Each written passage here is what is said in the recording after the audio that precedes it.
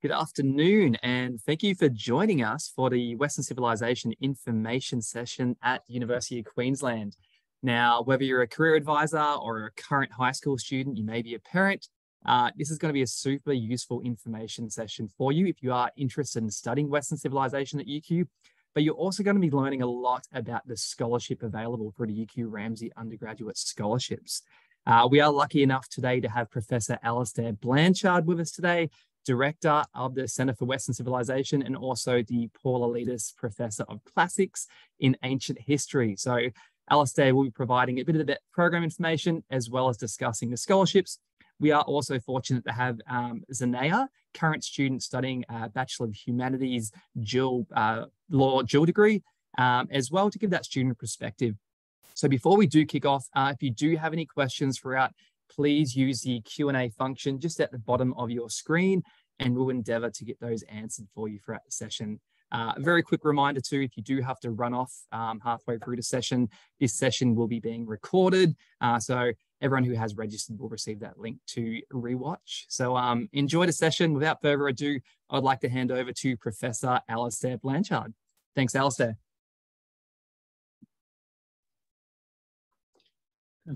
Well, good morning, everyone. Thank you, Jaden, for that introduction.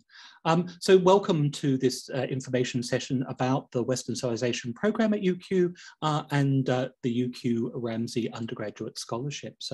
As Jaden mentioned, I'm the Eliadis Professor of Classics and Ancient History here at the University of Queensland, and I also direct the Centre for Western Civilization. I'd like to start by acknowledging the traditional owners of the lands on which we meet today. I normally live and work on the lands of the Turrbal and Yagara people, but in fact I'm actually coming to you today from the lands of the Gadigal people of the Eora Nation down in New South Wales. I'd like to, as I say, pay my respects to elders past, present and emerging, and also, of course, to welcome and acknowledge any Aboriginal and Torres Strait Islander peoples who are joining us in the chat room today. So the Western Civilization program is offered via two distinct pathways. So if you want to come and study Western Civ here at UQ, you can do it either as part of the Bachelor of Advanced Humanities degree, which is a 4-year program that is focused specifically and exclusively on humanities subjects and contains within it an extended major in Western Civilization. And the entry score for that, based on last year, was an entry score of around 96 ATAR. Essentially, there's no specific subject prerequisites other than just completing a senior certificate. But it's a 4-year program, and you'd be very welcome to take that. The other option that's available to you is if you wanted to pair it with law. And if you want to pair the degree with law, then we have a dual program, which is a 5-year program. It's a combination of the Bachelor of Humanities with a focus in Western Civilization and the Bachelor of Laws with honours. Slightly higher ATAR entry for that. That's last year a very competitive program. The ATAR entry was in fact 99.25 for that, a 5-year degree. Now, obviously those ATARs were based on last year's entry. You know, it's a competitive program, and so those ATAR scores, may be adjusted for going into next year. But let's talk about what you study in the program. So our program is a pretty unique form of program. So it's based on a program that is very familiar to people in the United States, but less familiar here in the Australian higher education system, which is what we call a Great Books program. So this is a program that is offered at places like Columbia University. In fact, it's famous at Columbia University in New York for the Columbia Core is kind of regarded as one of the sort of highlights of that university, but also places like the University of Chicago, Yale, Princeton, all offer variants of what we call Great Books programs, as well as numerous US liberal arts colleges, St. John's Annapolis most famously. And what distinguishes a Great Books program is that it's a program of reading which is not bound by any particular discipline. So normally, when you come to the university and to study humanities, you're normally stuck in a kind of silo of one particular discipline, right? So it might be history, it might be philosophy, it might be art history, it might be drama, it might be English literature.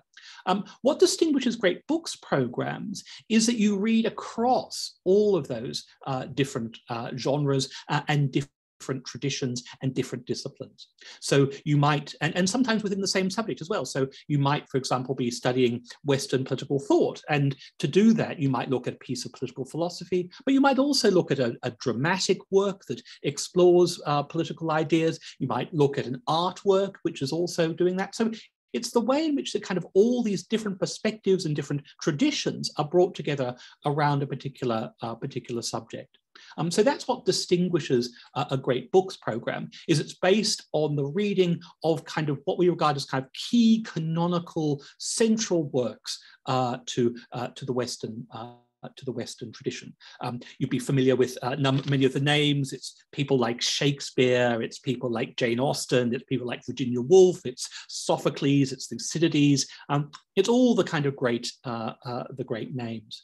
Now, when we are putting together a list of texts that we wanted you to read over the course of your 4 years or 5 years, depending on which program you do, we had very specific goals in mind. So we were choosing texts that we felt were texts that were important for you to read because they'd had a great impact on the world. So these were texts that had really kind of changed the world when they emerged.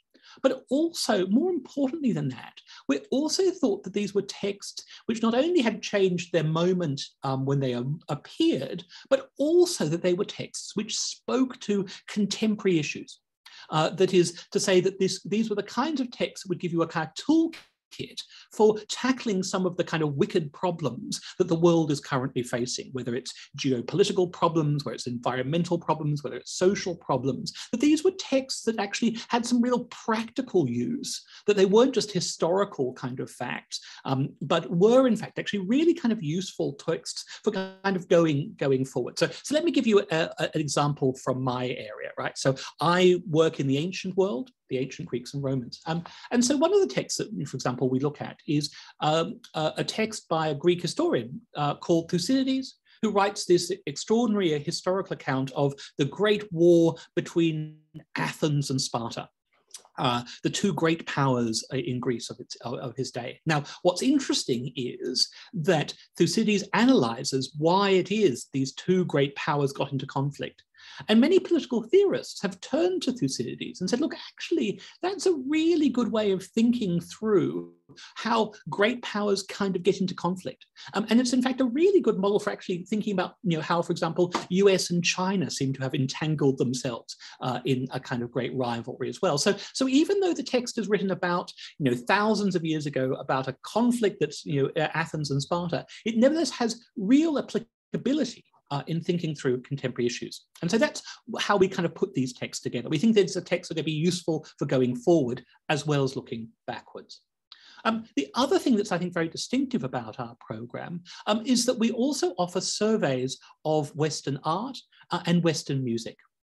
So particularly, and these are designed particularly if you've had no experience in art history or musicology, right? So if you haven't done any art history before, if you've never, picked up an instrument or had an interest in music before, then what we offer you is the opportunity, they're not compulsory courses, they're elective courses, but we offer the opportunity for you to get your head around the great traditions of art and the great traditions of music.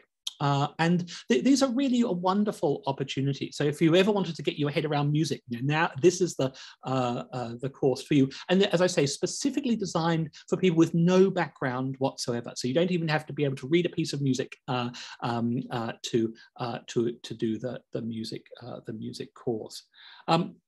So these are, as I say, really very distinctive things that we offer in the program.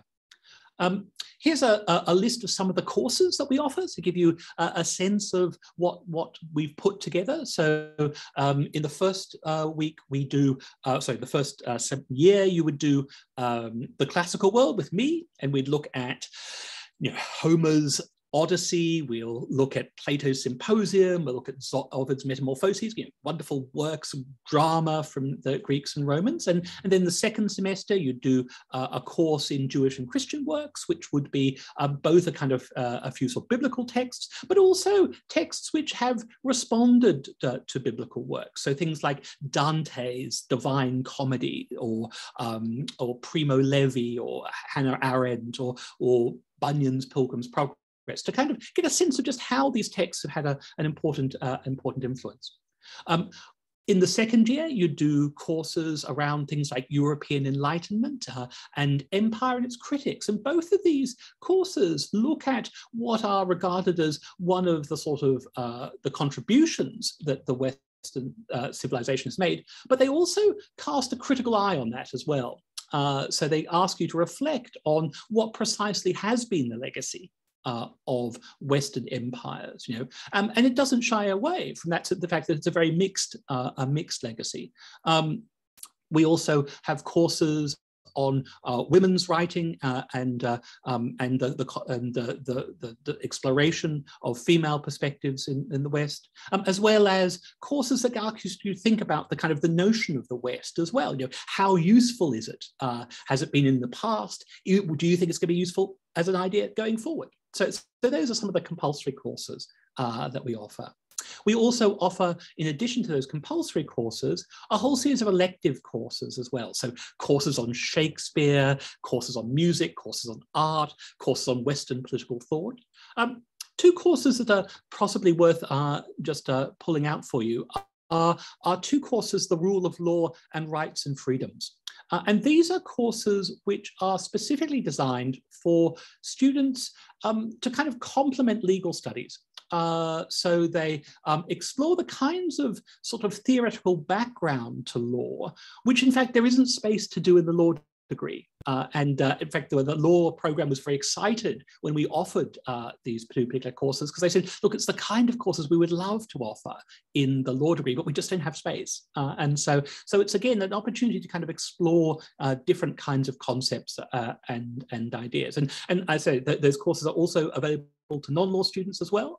And if you ever wanted to think about what does justice mean, or how does our legal system kind of operate, and what are the principles that animate it, then those are the courses for you. So, it's a really rich perspective, various different kinds of ideas all playing out there. Now, in addition to the program that we offer, we also offer a number of very generous scholarships to support students to study this program, probably amongst the most generous scholarships available in Australia today. So those scholarships are currently valued at around $32,000 a year. And that's $32,000 that you can effectively spend however you want, really. They're designed to support your studies. You could use them to pay off your HECS. You can use them to support yourself. If you're a regional student and want to move to Brisbane, it's a great opportunity for you to move to Brisbane without any kind of financial cost. In addition to that, and this is, again, I think a really lovely aspect of the program, is that it also includes a scholarship for an economy airfare to allow you to take up an international opportunity. So both programs, whether you're studying the Bachelor of Humanities, Advanced Humanities, or the dual with law, both have opportunities in them for you to go on exchange to a university overseas. Now, we have a huge number of partner universities in practically every kind of continent or country that you might want to visit. And if you want to take up that exchange opportunity, then by all means, we're very happy to help you with it. And your scholarship would also cover your airfare for you to take up that opportunity and gain a bit of a sort of international perspective. I think everyone who's taken up an international exchange has really raved about what a fantastic time they've had, and how much it's kind of enriched their degree. And it's great now that we're kind of moving into a post-pandemic phase, that we're able to travel more and more. Now, in terms of eligibility for the scholarships, that you need to be either an Australian citizen or an Australian permanent resident at the time of application. And it's worthwhile noting here that actually, if you're a New Zealand citizen on a 444 visa, you're actually not eligible for these scholarships, I'm afraid. So it's really only Australian citizens or Australian permanent residents at time of application. You need to have completed the year 12 in either the year that you're applying or the previous year. And this is particularly useful to know if you're planning a gap year. Now that travel's again possible, we know more and more people are thinking about gap years. If you are thinking about a gap year, then the year that you apply for the scholarship is just before you would start the degree. So it's after effectively you've had your gap year. That would be your application date. The only thing, and if you're thinking about taking a gap year, is you need to be a little bit careful about what you do during your gap year, because you shouldn't try and do any other kind of university degree or study prior to taking up the scholarship. So just be a little bit careful about how you plan your gap year. We're very happy to advise you about that. So if you have any questions about what I'm doing in my gap year, will that make me ineligible for the scholarship? There'll be a contact email at the end of this presentation, and that will give you all the information that you need to and we can talk you through that.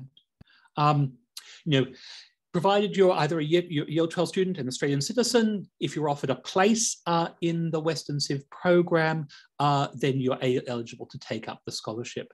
And I think I should stress that you have to be offered a place in the program. So the scholarship process operates independently from the admissions process. So we will make our decisions in relation to scholarship applicants a couple of months before, in fact, QTAC will advise you whether you've got a place in the program. So we will only make a sort of provisional offer of a scholarship, and then if you get a place in the program, then you can transfer that to a full scholarship. In terms of thinking about how we're choosing our scholars, really there are three main criteria that we're using to select our scholars. So the first one, and the really important one, is academic excellence. We want the bright students who can really take full advantage of the program.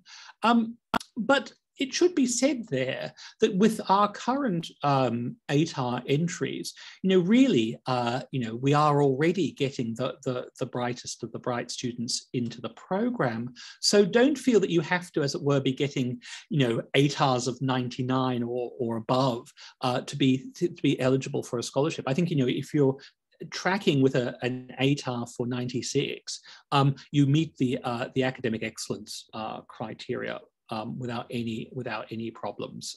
So don't feel that you have to be well above the ATAR entry scores to be selected for the program. We're also interested in your community service.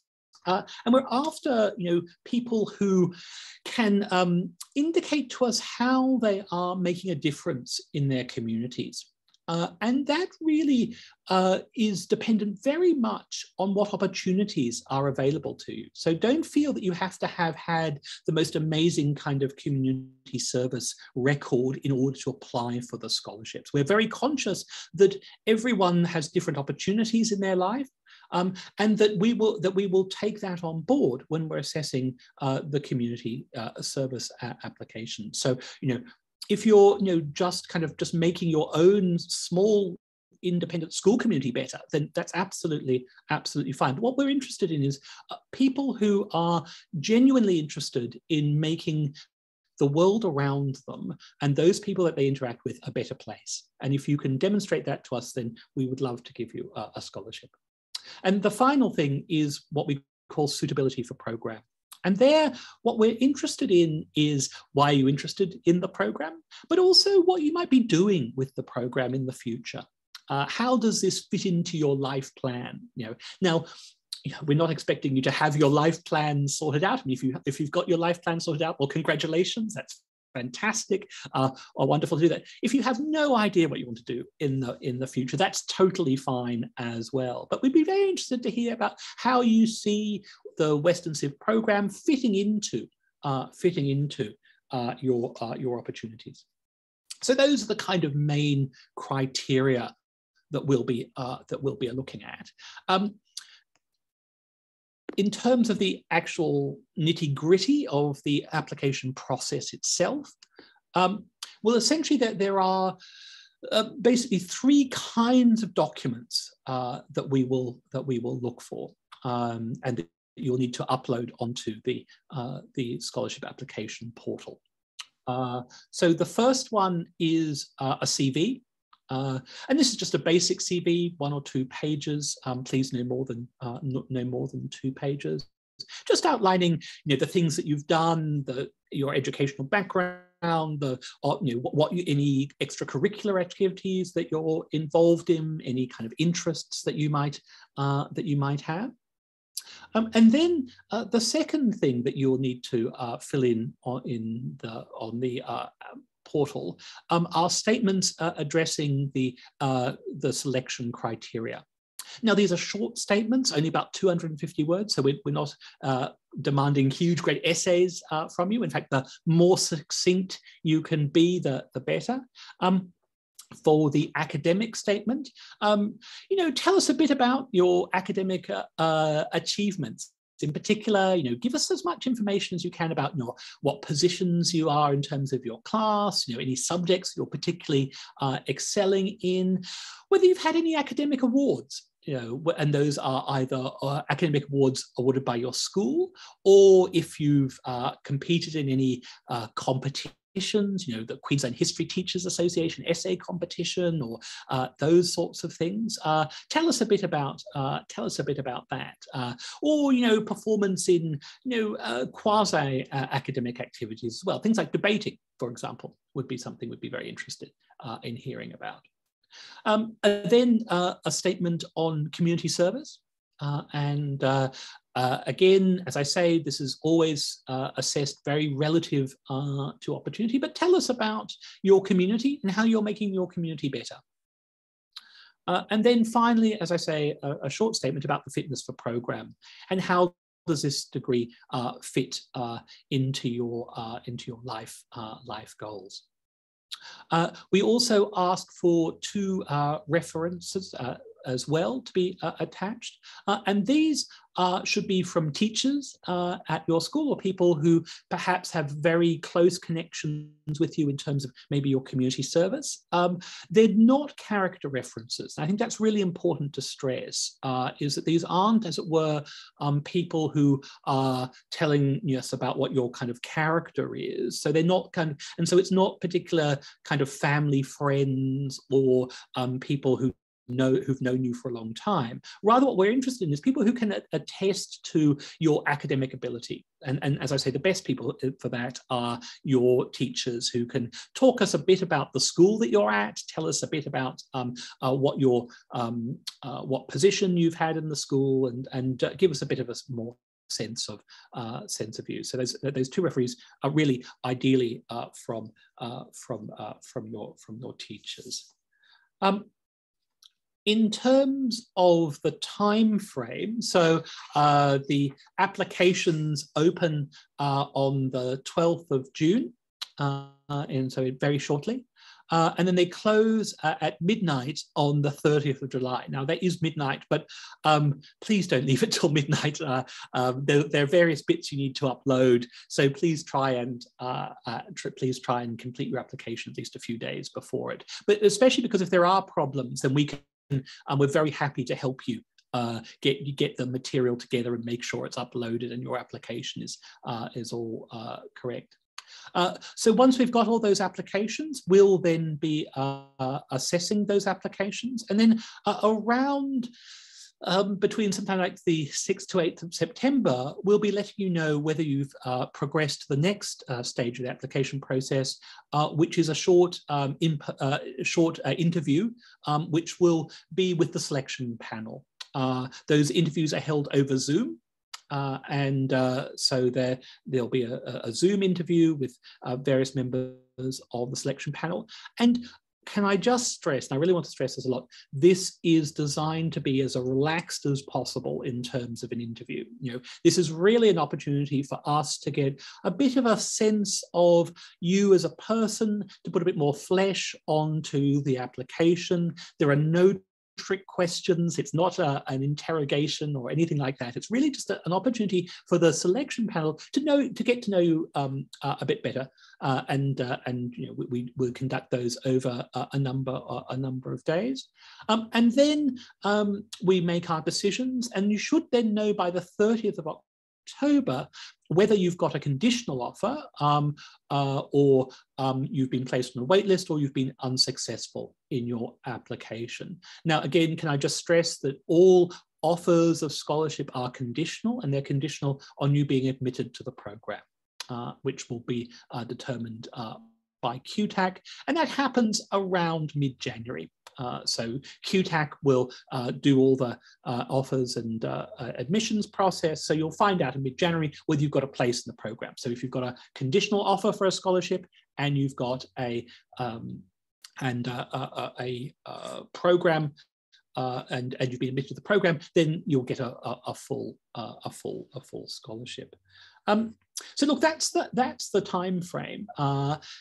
That's hopefully given you a bit of a sense about the program itself. Now, what I thought would be kind of nice at this point would be to hand over to, in fact, one of our current scholars who is currently studying the program, been through the process, and is able to share her experience with you. So at this point, I'm going to hand over to Xenia Giska, who is going to tell us a bit about what it was like for her to apply for the program and what she's thinking about in terms of the program itself. So Giska, Xenia, over to you. Thank you, Alastair, for having me, and thank you for letting me speak today. So studying Western Civilization alongside a Bachelor of Laws has been a very fulfilling and rich experience for me. I think that if you enjoy reading and you appreciate literature in general, then this is a fantastic pathway for you, whether it is just Western Civilization or whether you combine it with a law degree. I find that I get a really good balance between the structured and rigorous law subjects, but then more creative and abstract and intellectually stimulating Western Civ courses. So Western Civilization as a course, as Alastair already mentioned before, is extremely versatile. There is an emphasis on literary works, but the courses branch out to a variety of disciplines. So one of my favorite electives so far was Icons of Western Art, where we looked at art that made the West, from Egyptian hieroglyphs and statues to modern art, which I guess gave like a really comprehensive overview of like Western art history and what defines Western art. What I appreciate in particular is the variety of perspectives that the coursework presents. You are never really bound by a single viewpoint or an ideology, and there is a genuine commitment being made to expanding the perspective beyond the purely Western perception. West as a concept itself is actually inherently relative.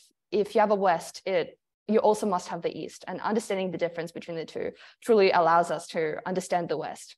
It is kind of values and ideas such as these underpinning every single course that you do that I believe make Western Civilization not just a single history, philosophy, or a literature course. It makes it a cohesive and comprehensive endeavor of understanding the West. So in my experience applying for the scholarship, both in the written and the interview process, it was clear that what was expected of me was to show that I genuinely care for my community, that I genuinely am interested in Western civilization as a discipline, and that I will use this opportunity to create and amplify a positive impact on my community. I remember actually being incredibly nervous before my interview, like my palms were sweaty, I was a little bit shaky, you know, the whole package before the interview. But as soon as I hopped onto the Zoom call, and after a few minutes, all this nervousness kind of went away. always saw that they wanted to genuinely see, to understand me and my aspirations, what motivates me, and where I see myself in the future, and how Western civilization as a degree fits into all of this, and what it will enable me to do in the future. I would also like to sincerely emphasize, as Alastair already said, that in looking at your extracurricular, how much you have done will always be considered relative to your opportunity, right? So your achievements and community involvement, say as a rural student or as a state school student, will never be compared to achievements of private school or urban students, because let's be honest, there still exists an enormous gap in opportunity. Your achievements and community involvement, say as a rural student or as a state school student, so it will never be compared in such a way that it will be unfair. So as a regional student myself from Townsville, Queensland, my experience in applying for the scholarship, I really felt at home in the Western Civilization program. I have never felt like my achievements were unfairly compared to other students who may have received more of this opportunity. And we have such a wide variety of students with radically different interests from radically different backgrounds. I have quite a few friends from Toowoomba. I know another girl from Townsville, and some people even come out of state to study at University of Queensland, this particular degree. And our interests are also radically different. Some people love drama and performing arts. Some people have an inclination towards philosophy and debating. And some people just really love literature. But what really unites us is our genuine interest for Western civilization. And I think that's something that's really special, especially from a degree as small a Western civilization that is so focused on this like one particular topic. With all of that being said, my advice for applying for the scholarship is this: don't be intimidated to apply. Most people underestimate how special and important their achievements are, and the hard work and countless hours that they poured into getting to where they are today. Show that you're a hard worker, show that you are genuinely passionate about Western civilization as a field of study, and show that you will make a positive difference if you're given the right opportunity. And I think that's all I wanted to say for today. Thank you. Well, thank you, Xenia. It's very lovely to have you, and thank you for giving up some time to chat to us. I'm sure everyone will have found that extraordinarily useful and a perspective on the course. So I guess the next thing to do is just talk about the application process and how it all works. And in particular, one thing I would like to stress is we have this very helpful application guide. That is really something that you should get access to. I know a number have gone out to various schools. If you haven't got access to one, we can certainly either mail you or email you one, and you'll see on the slide there the email address for us. So this is an email address that will get to us if for any kinds of queries. So if you want us to send you a guide, just drop us a line. If you have any technical questions that we haven't been able to answer either in today's chat or in the Q&A session, or even sort of after the Zoom session happens and you suddenly think, oh, hang on, I wasn't quite clear about what was being said, or I'd just like a bit more clarification on a particular issue. Or as you're putting together your application, you have some queries. Look, please get in touch, because we're keen to assist you to make the best application possible for our scholarships and to get the best students into our program. We love teaching into this program. It's a really exciting, dynamic program, and we really want to make the opportunity available to anyone who'd like to take it up. So please do get in touch, and we'll be very happy to talk you through the application process. So I think that's everything that I wanted to say today.